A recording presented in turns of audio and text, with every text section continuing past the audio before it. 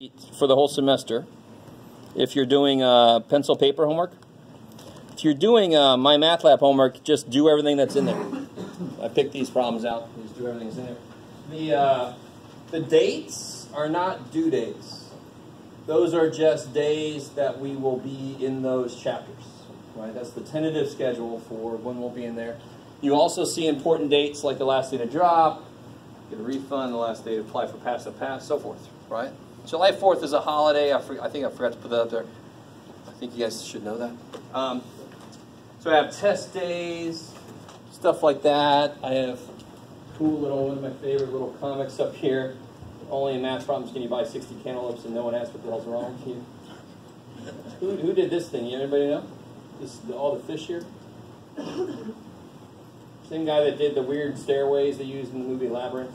The whole stairs that go all over the place. MC Escher. And let's go to final down. And before I forget, I think I said this earlier. Can't remember now. About when homework is due. Homework is not late unless you turn it in after the day of the test. I'd much rather you turn it in consistently. And just to have a way to know if you're on track, after I lecture over something 2 classes later, you should be ready or close to ready to turn that homework in. The further you are away from that, the more behind you are. Right? Does that make sense? Okay. I make the test day the day that things are due because a lot of us, we can only do shit on the weekend because we have a lot of shit going on during the week. I understand that. So I try to give you time to do that. Okay. So let's go back to the sheet.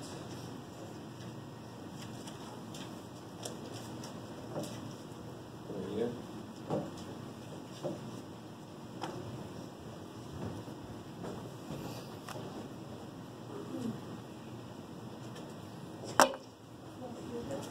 Oh, that's weird. Sorry. Interesting way to do it. We did this one. Yeah, we're on this one here. Why is this problem not as bad as it could be? They already have common denominator. So on the top, I just slapped those together. Now, a lot of you guys, I was walking around, I didn't say anything to you yet, but you didn't go all the way. You didn't finish the problem. 3x minus x, 2x. Plus 2, all over x plus 1. And whenever you have a fraction problem, what's the last thing you do? Check to see if it reduces.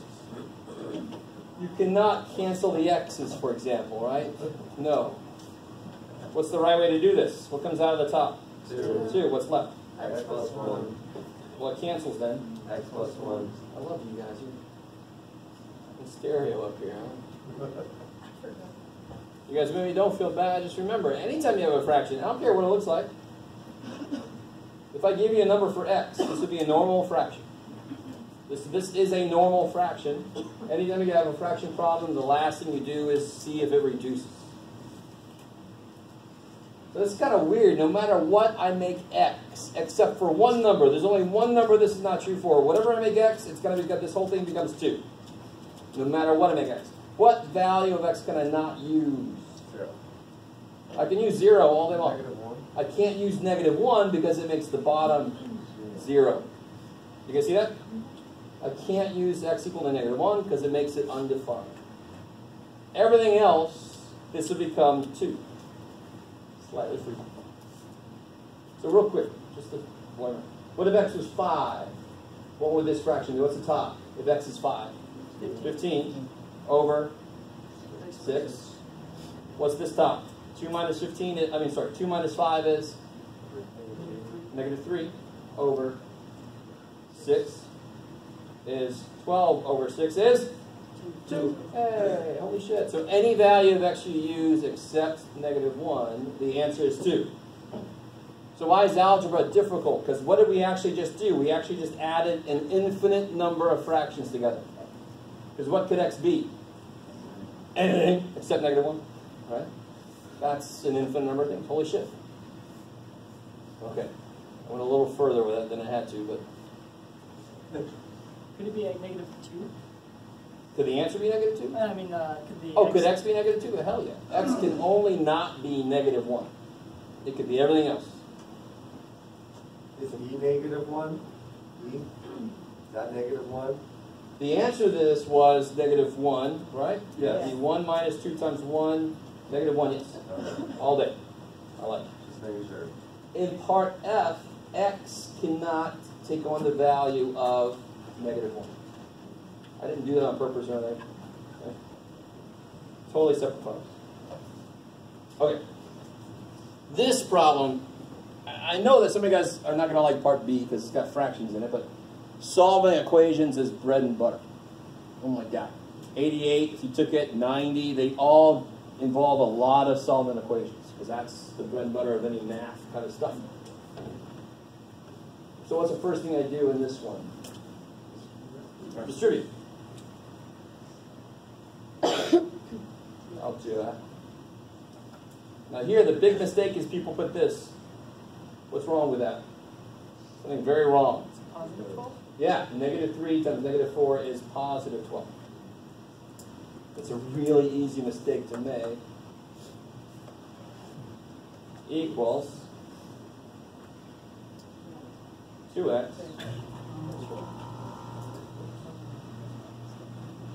What do I do next? Yeah, here I got negative x plus 10. And now you just pick a way to take your x's, pick a way to take your numbers. I can add the x, or I can subtract the 2x, it doesn't matter. So I'll get 10 equals 3x plus 4. Subtract the 4. 6 equals 3x. What are 3x's do? And you can plug that in to check it, like always. Alright. I always say I don't want to play poker with a lot of you guys. You're like, I will not let you know how I feel about this shit. All right. I think I'd be really good at poker because I know all the math and all that kind of shit, but I have zero poker things. So no, it's not good. Now here, there's a couple different ways to do this. There's a way I kind of prefer a little bit because it helps us when the bottom becomes an algebraic expression with like an x in it. You could multiply everything by the LCD immediately, and I saw a lot of you guys doing that.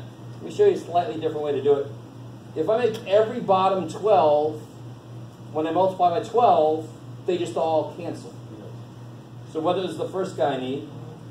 4. This guy needs 2. This guy doesn't need shit. So now I get 8x over 12 minus 10 over 12 equals x plus 7 over 12. So now when I multiply both sides by 12, the 12s just all go away. So then I get 8x minus 10 equals x plus 7. It's the same thing you got if you just multiply by 12 directly.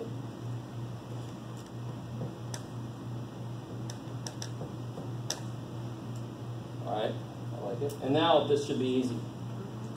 Subtract x, add 10, divide by it, so we get x equals 17 over 7. Yeah, subtract 7x, add 10, 17, 17 over 7. What about part C?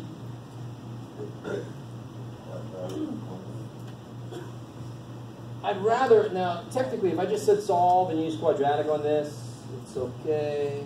I'm going to shed a little tear because what can you do with this? Factor. How do you factor this? Yeah, x, yeah, -6 and a +3 either way, right? Because you've got to add to be -3 and multiply to be -18. So technically, I really only want you using quadratic if it's not factorable. All right? That makes sense. Yes.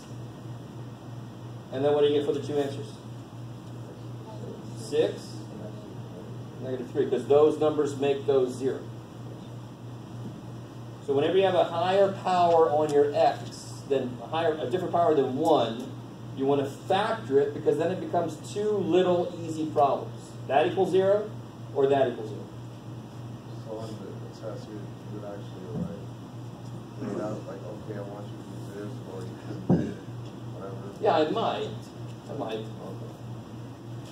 When we, talk about quadratic formula versus completing the square, then I would be very specific about which one I want you to use. Factoring, though, that's just so quick. Quadratic would get you the same answer, but it would take a little while because it's. One of my old professors said it's like opening a walnut with a sledgehammer. It'll work. It's a little more than you needed. Makes a bigger mess. So the number 3, you guys are really not going to like. Maybe. Yes, sir. I have a question for 2B. Do you have to multiply the top by 12, or does it just count? Well, the thing is, I want you to realize something. When I multiply this fraction by 12, 12's cancel. There is no 12 left over to multiply the top. I'm not multiplying by 12 over 12. I'm multiplying by 12. Because my goal is to make the bottoms go away. I like it. So it's 12 over 1. So when the 12s cancel, there's no 12 left to multiply the top by. Thank God. I like it. Yes, sir. On 2C, how'd you get the 6 and 3? So I need 2 numbers that multiply to negative 18, and they have to add to be negative 3. Oh, okay. I like it. It's a little number game. You could actually do the little number game in Math 88. Try to figure out what numbers make those true, and then that skill is useful for this trinomial stuff, right? All right. Yes. Nobody's crying yet, but there are some yawns. That's to be expected. I don't like making people cry. I've done it. I'm a math teacher. It's just part of the job. So, who remembers how to do 3? Bless you. Yeah, I like it.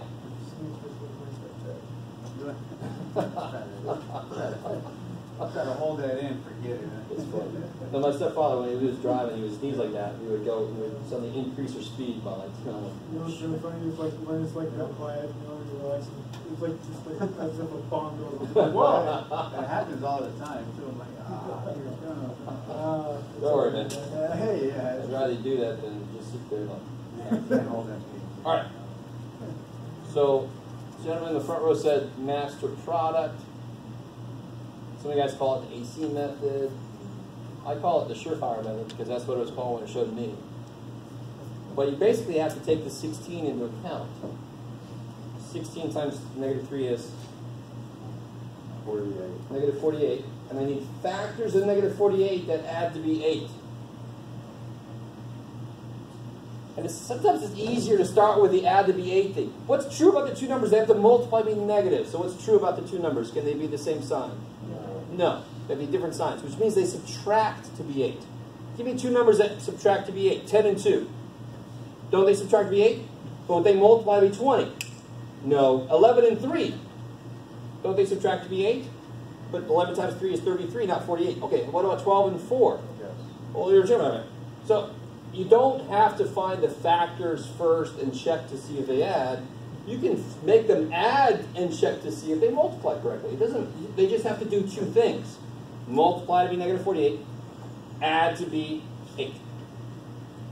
Those 2 things. Who cares which one you make work first? So very often, teachers teach you to make this long-ass list of all these factors of this number and then check each one. That's bullshit. It's much more like a Price is Right. Higher, lower. You know, I missed it. If I change it, it's higher, lower. Oh shit. Okay. It's a little easier to hone in on the answer. So, who remembers what to do with these things, though? So it's got to be 12 and negative 4, so it comes out to be positive 8.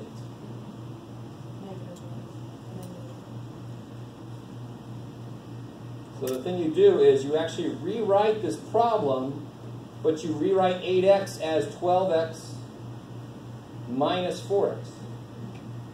So the whole point of this method is to make a 3-term become 4 terms. Because who remembers, what do you do with 4 terms? Grouping, which is relatively easy. So now that I got 4 terms, these 2 numbers, it doesn't matter what order they're in. Those 2 numbers are the only ones that make the grouping work.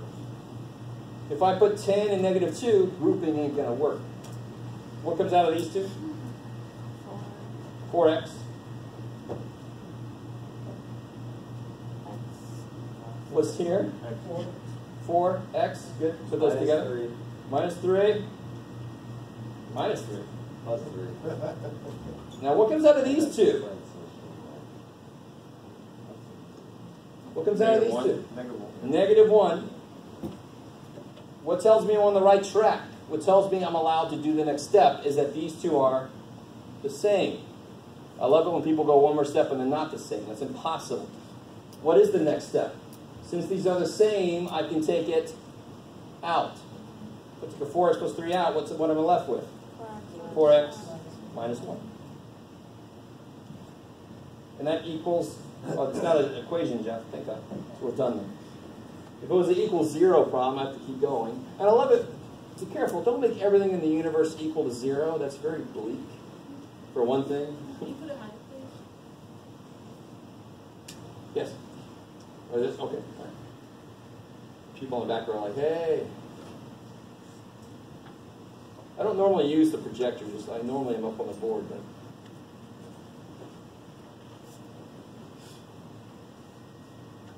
All right. There are other ways to do this problem. This is the way I've got to try to show first. There's a method called the Texas slide. I'm not going to show you unless you ask me in the office. So I'll show you. It's the way I do it. What about part B here? Graph X. Yes, you always look for GCF first. So if I take an X out, I'm left with,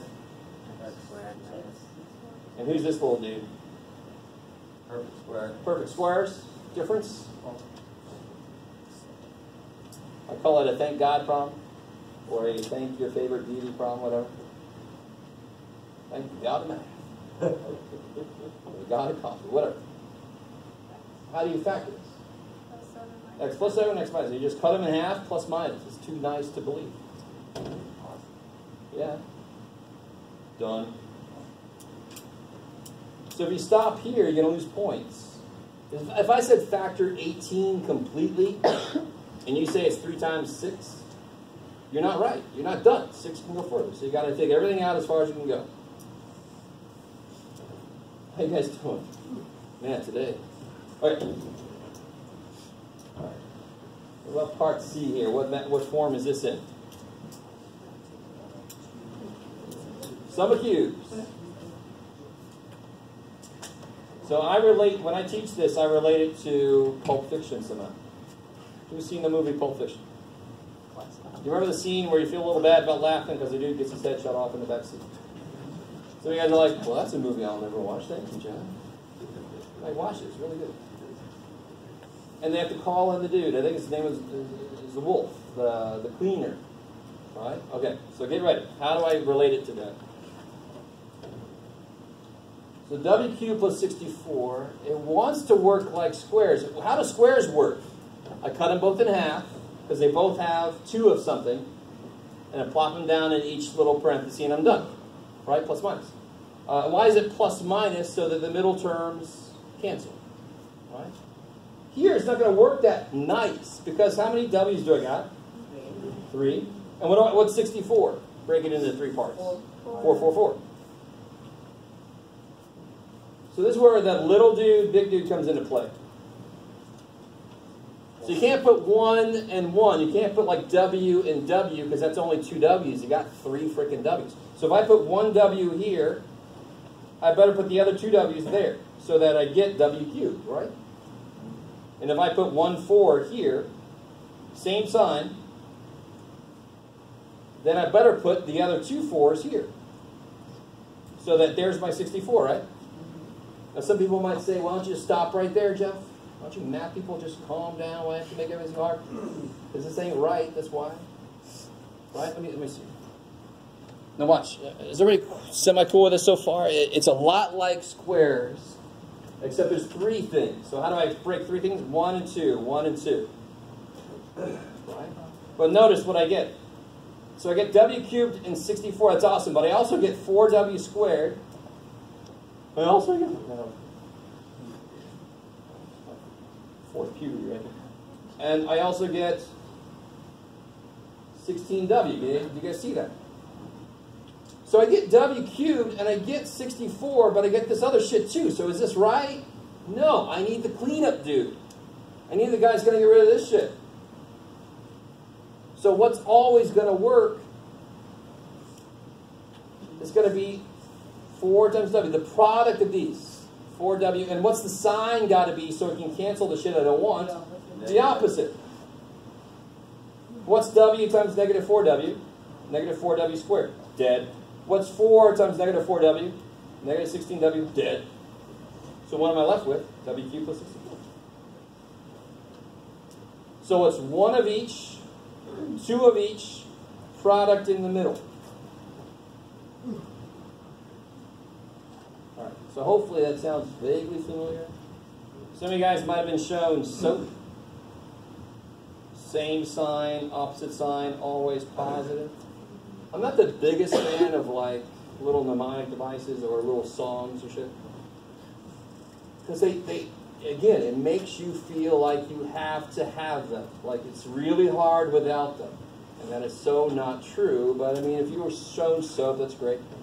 But why has it got to be the opposite sign here? So it can cancel the shit that you don't want. That's why it's got to be. So if this was a minus, this would be a plus. Because the middle dude is the cleanup dude. Yes? I got that answer except for I got negative 8W, not negative 4W. Where did the 8 come from? 2 times A and B. That's how I was learned last semester.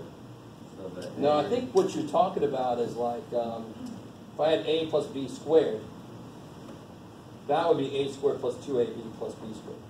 Okay. Yeah. That's not what I need for cubes. Okay. Yeah.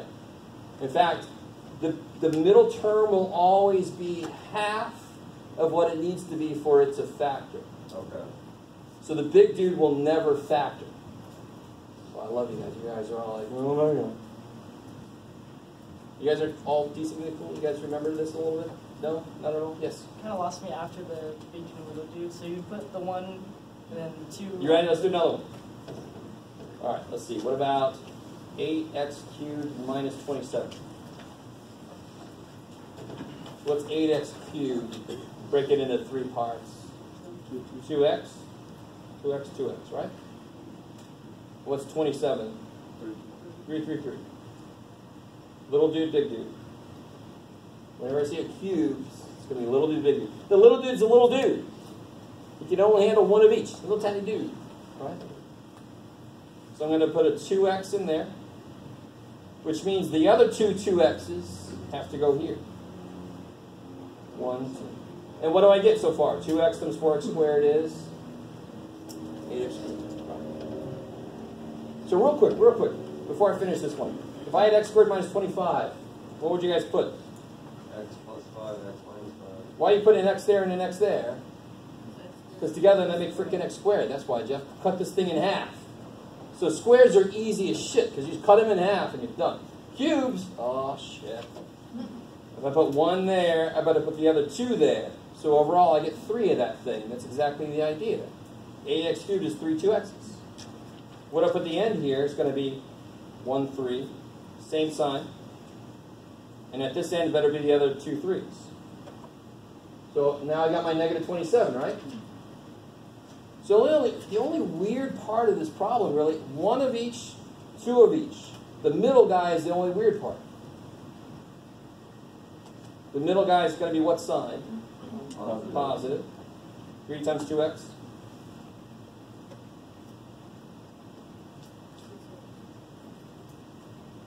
3 times 2x. 6x. So the middle guy is always this times this. Opposite sign from this. And if you look, 1c is an example of little dude, big dude canceling shit out. When we got a cubed plus 27, it became about cubes. 1c. Look at that problem. Yes, ma'am.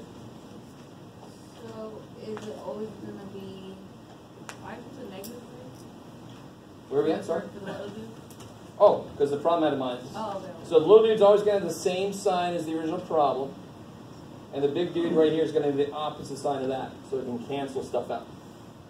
And where do you clean up? That's the dude. This is the cleanup dude. Yes? So the little dude is negative or minus the big dude would be positive. Yeah, so watch this. 8x cubed minus 27 is this. So what would 8x cubed plus 27 be? It would be 2x plus 3. 4 squared minus 6x plus 1. All the numbers are the same, it's just that these would just change where they are. The answer to a cube always has one negative in it. It's either the little dude or the first thing in the big dude. That's the one that students hate the most because it's the one you can sink your teeth into the least. It's like a pure memorization thing. And that's why you guys hate it the most, which actually is good for me. I like that. You should hate memorizing shit. But here you just got to. See why it makes sense, though, and it's easier to remember. You can see why it makes sense. Maybe. Yes? Why does the 3 times the 2x make sense? Oh, okay. In order to get the middle? All right. Let's do one more, and then I'll kind of focus on that. And then we'll move on. We're running out of here. Let's do one more. Let's do... Sure. We'll just do a nice easy one. W cubed minus 8. Let's make it plus. We just did it minus. Make it W cubed plus 8.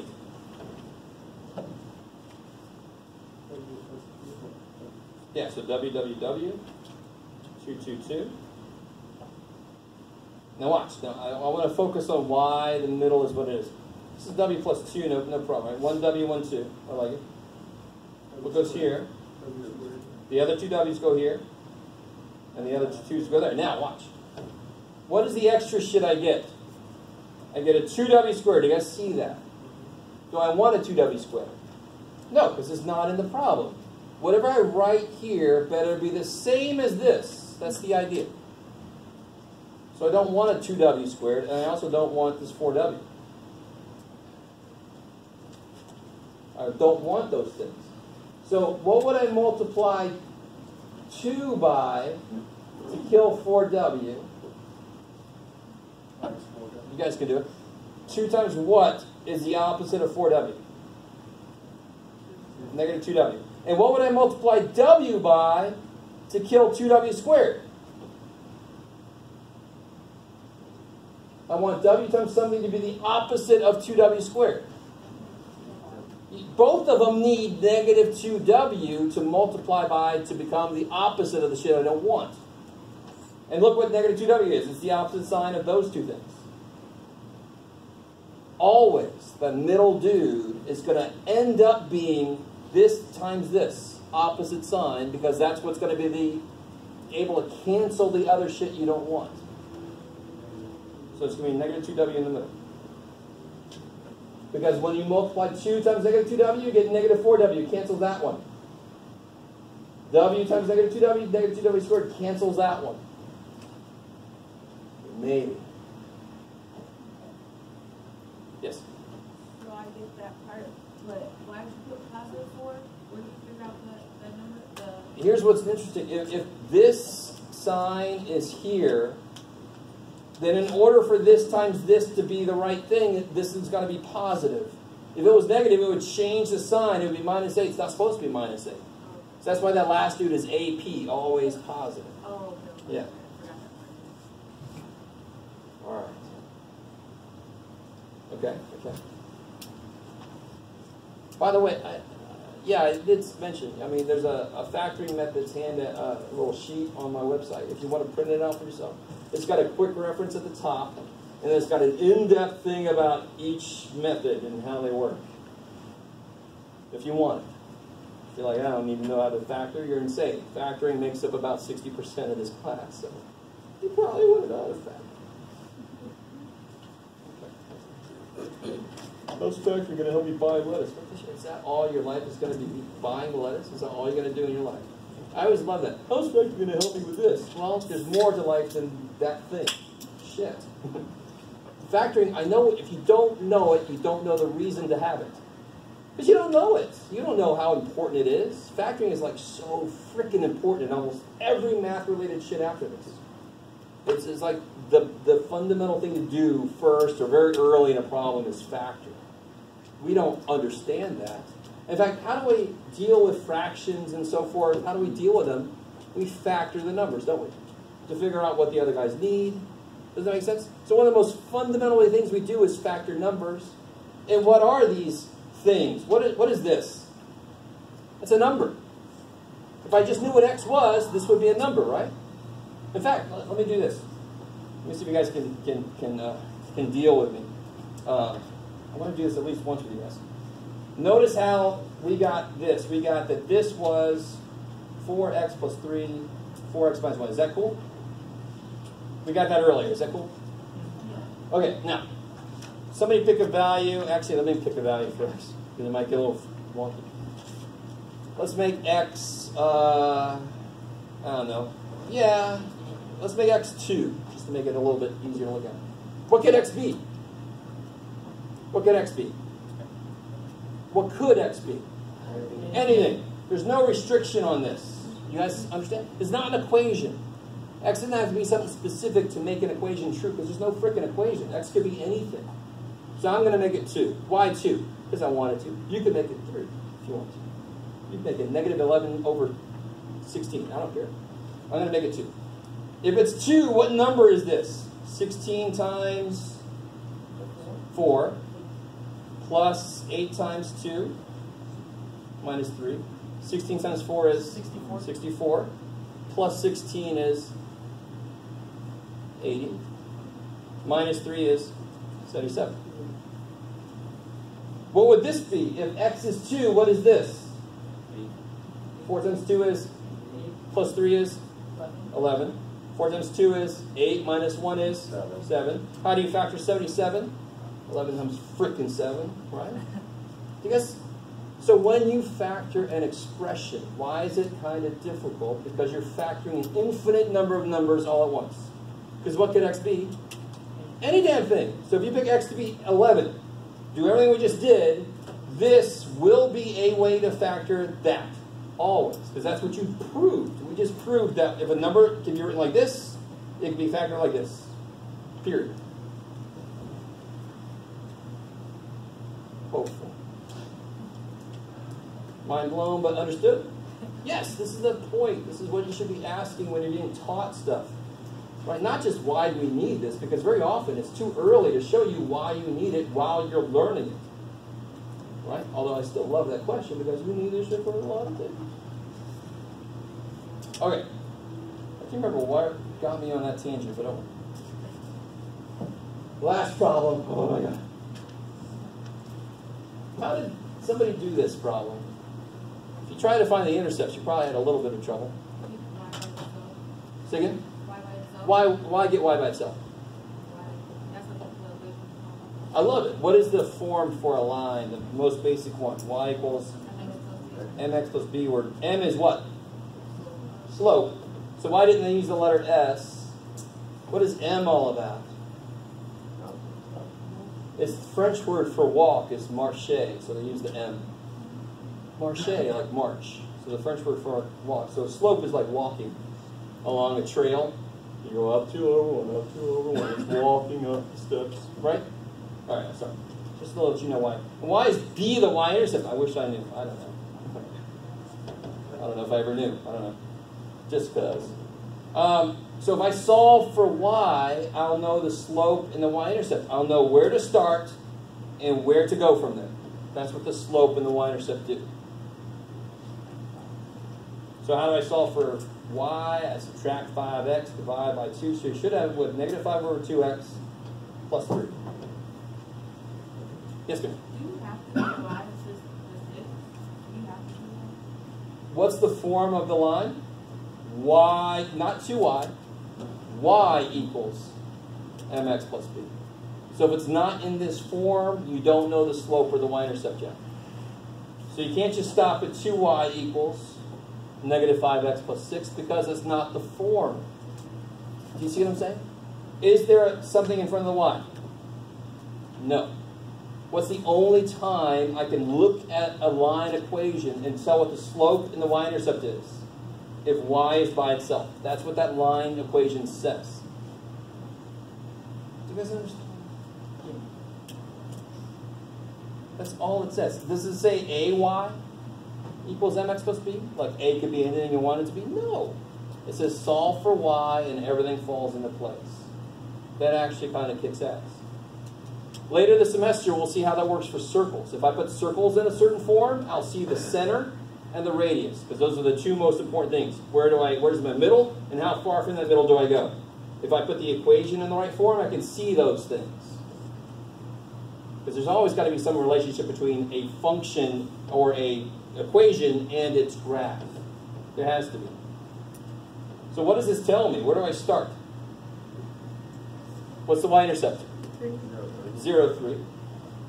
1, 2. And where do I go from there? Some of you guys are like, I'll tell you where you can go. No. 1, 2, 3, 4, 5. Over 2. Not back 2. It's got to be negative slope. Yeah. And if you miss a point, just make it big. I like it. Now, in general, I would like some idea of scale, right? Because you might have to change the scale to make it fit. Yes? Oh, I skipped a little step here. Subtract the 5x, right? And then divide by 2. Yeah, so it would look like, so if I subtract 5x, I get 2y equals negative 5x plus 6, and then divide by 2. Cool. Woo! You guys all right still? It's a little ambitious, I know. But, and again, I'm hoping that by going over these and by you guys doing it and talking with other people, maybe it's kind of come back up. Maybe it's been a while since you last took math, so it's kind of buried. I understand that. If you don't use it, you definitely lose it quickly. Okay, so now we're going to do, let me do this. Let me see. Before I kind of go off in my little review of stuff, is there anything specific, any idea? Do you want to cover factoring? Do you want to cover negative powers? Do you want to cover anything from this you want to see, you want to talk about more broadly? I'm thinking factoring should be a huge one. All right? Okay. Let's start there.